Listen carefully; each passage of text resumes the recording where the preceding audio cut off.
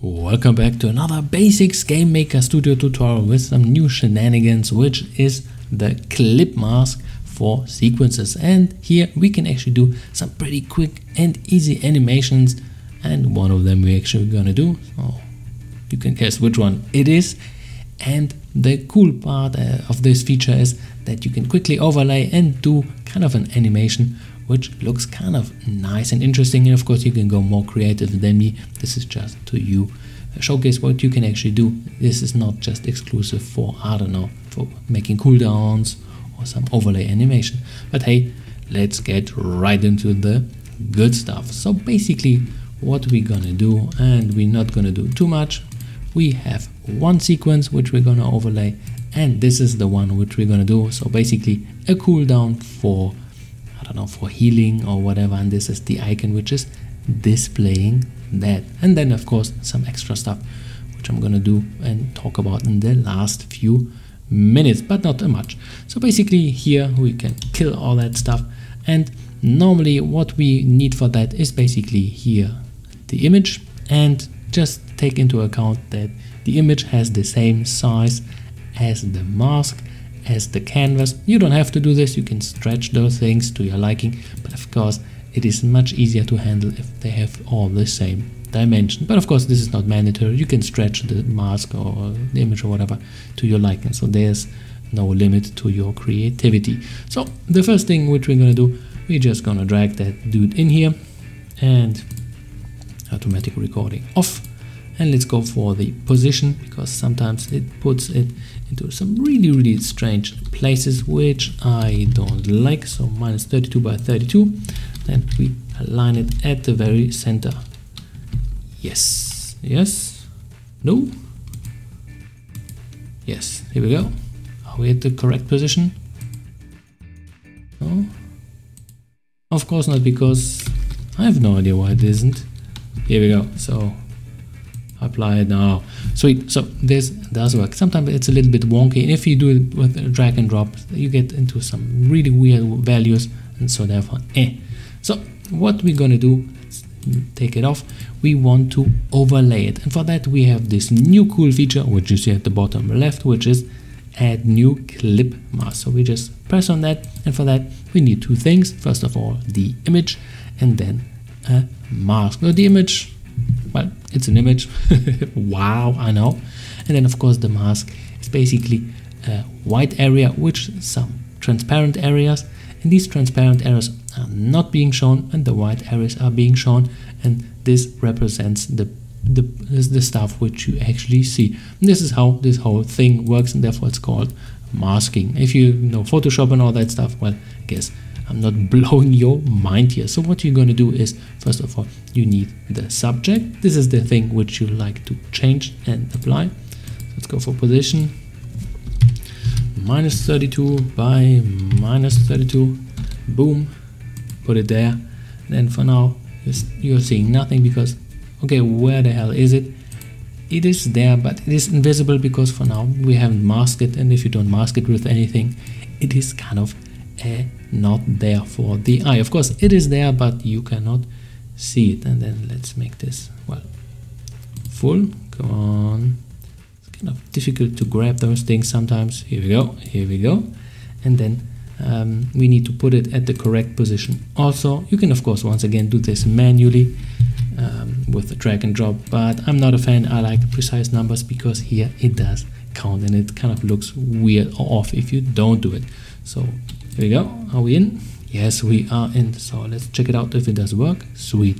And now it is disappearing. So we can actually play around. Of course, if the animation, so the clipping mask, has more frames than you have here, then of course, hey, make it a little bit longer. But here it does have enough. So this is already set pretty sweet. So let's check it out. It does work.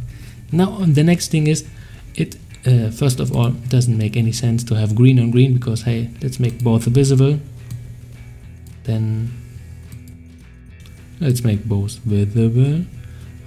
Here, I haven't dragged it to the very end.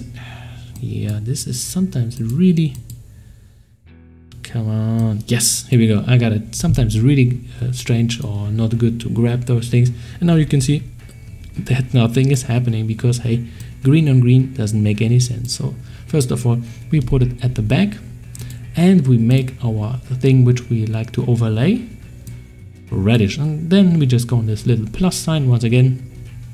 So we need another parameters. This is the cool part. We just say, hey, give it a different color and then go for red and then apply it. Come on, apply it. As you can see, it does work correctly, and now we have what we wanted, and then we are pretty much finished with the sequence because, hey, there's nothing going on there. So the first thing which we need to do is first of all have an object which I already put in there. So apply the sequence, and let's destroy a few things because this is for the other stuff which we don't need. So what we're going to do, we need to create the sequence. So if you watch my last video, nothing new, layer sequence create, then on what kind of layer, and then hey, where you want to have it because it's relative to this object, take its X and Y positions, and what kind of sequence do we want to use? Well, the one which we just edited. So this guy here, boom, and of course we want to grab the ID of it, so we can actually change a few parameters. Then we store it in here. So let's get rid of that and just start it because, hey, we don't need anything for now other. And then as you can see, it does work beautifully, and then you created your own sequence and now it is looping. But maybe you're thinking, well, up in here I want to control that thing. So how can we do this?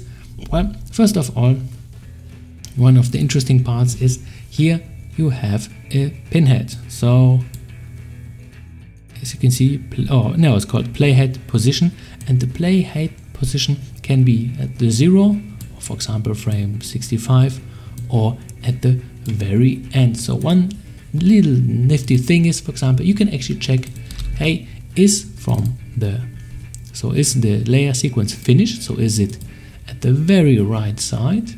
Of course, if you loop it, then it won't apply, so then it will bounce back and then it doesn't work. But if you, for example, just want to have it once at the end and then you want to do something, I don't know, the cooldown is down and then you can actually heal, then you can actually trigger something in here. So you say, hey, layer sequence is finished. This thing needs an input, so the ID of the sequence which we just created. And then in a step event, it will check, hey, are you true? Are you true now? Are you true now? And then if it is, hey, do something, and I don't know, you can heal or shoot or whatever. So here, one little interesting thing, I'm not going to show it because this is quite specific. Or what you can do is, for example, let's say you want to hold that thing. So then you can say, hey, layer sequence pause once again. What kind of sequence? Then once again, this one which we stored in there. And then we can pause the whole thing. So let's check it out. We have to press Control. Then, well, we halt it, and then you go, of course you can continue it with the layer sequence and I guess play or whatever, but you can just check it out. So layer, actually we can check it out, layer sequence, get, create, I guess, then you just say play and then it continues to play. Or what you can do to control a little bit, you can say, hey, layer sequence head position, and this is what I actually wanted to do. Once again, what kind of sequence you want to control, and then here the frame, and then for example 0 would reset it to the very start. So here this is the head position, once again this guy here, and then for example when we started and we press now Control, we can reset it to 0 if we like. So sweet. So this is hopefully a comprehensive guide to sequences and clip mask. And one little thing which is, I guess, from my side, so because I'm kind of lazy in this regard, so if you like this stuff, hey, consider subscribing to my channel. And of course, if you're saying like, hey, I'd like to check out your Udemy course, so mine, which I did for beginners, and then I don't want to put the coupon code every month because this is the stupid part about Udemy, you have to do this every month.